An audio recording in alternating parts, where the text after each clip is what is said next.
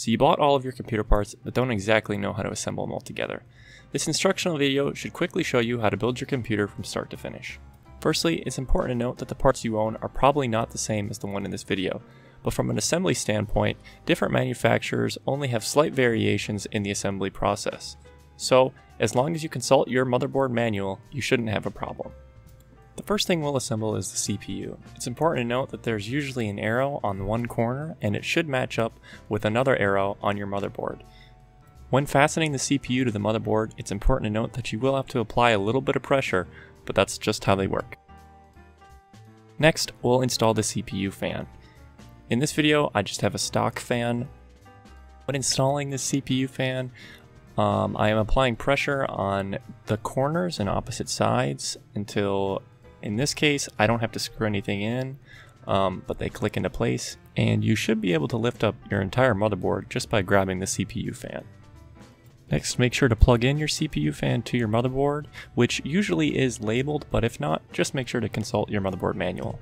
Next, we're going to install the RAM, which is usually really easy. Just make sure you're installing the RAM in correct alternating slots. If you have 2 sticks, if you have 4, then just install all 4 sticks, but in this case I only have 2. Now we're done with the motherboard for now, so we can take out the case. Notice there is a slot on the back panel for a solid state hard drive, as well as 2 slots for normal hard drives on the bottom, and an area to put your power supply unit. The power supply unit is a pretty easy install, just a couple screws. If you can't find the screws, they're probably somewhere in the cases box.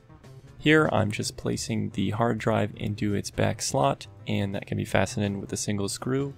The solid state drive has a bit of a plastic shell which can be screwed on before it clicks into place on the back of the case. Next we'll connect the SATA cables, which should come with your motherboard, which are data transfer cables, and I'm just going to connect them both to the backs of the hard drives, and we'll just leave them hanging for now as they'll plug into the motherboard later. After this, then we can plug in the power supply, which should look similar to those SATA cables with an L shape, and those will just plug into both the hard drive and the solid state drive. Now that we're done with the hard drives, we can flip this case back over, and I'm going to install the panel which comes with the motherboard, which makes sure that there is a clean connection between the case and the motherboard.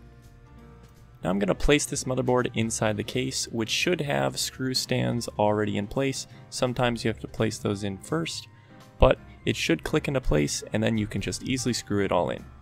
Here I'm going to plug in the SATA cables from the hard drives and plug those into the first slots on the motherboard. Next I'm going to plug in the case fans into the motherboard, which should be labeled, but if they're not, it's always useful to check the manual on the motherboard. Here I'm just going to plug in the audio cable from the case and the motherboard, and again, if you have problems, the manual is a great place to look. And next is just the USB ports from the case. Those plug right in.